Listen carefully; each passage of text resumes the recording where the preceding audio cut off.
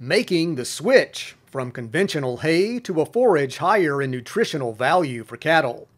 This tall-growing plant is switchgrass, grown for biofuels in many areas, but livestock have a taste for it too. Switchgrass can produce up to twice as much as other hay, and farmers often see yields of 4 to 5 tons per acre.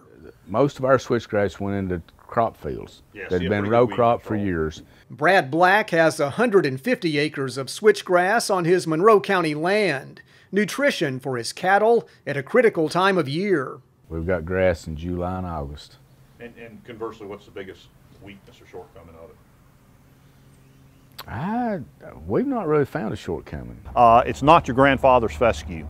UTIA forage specialist Pat Kaiser works with about 24 cattle and forage producers statewide, growing warm season species like switchgrass. The switchgrass is a very good forage grass and produces very good gains on these cattle, and it's reliable in summer.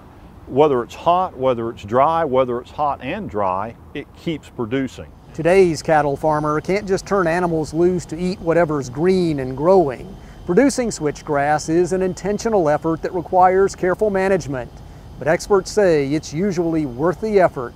Once it gets its growth, it can take a lot of cattle. Yes. Down the road a piece, Kenny Hamilton is also having success with switchgrass. We're getting over 2 pounds a day gain on it in the heat. For farmers, any helpful management technique is welcomed, and switchgrass could be a nutritional tool for cattle production that's right at our feet. This is Charles Denny reporting.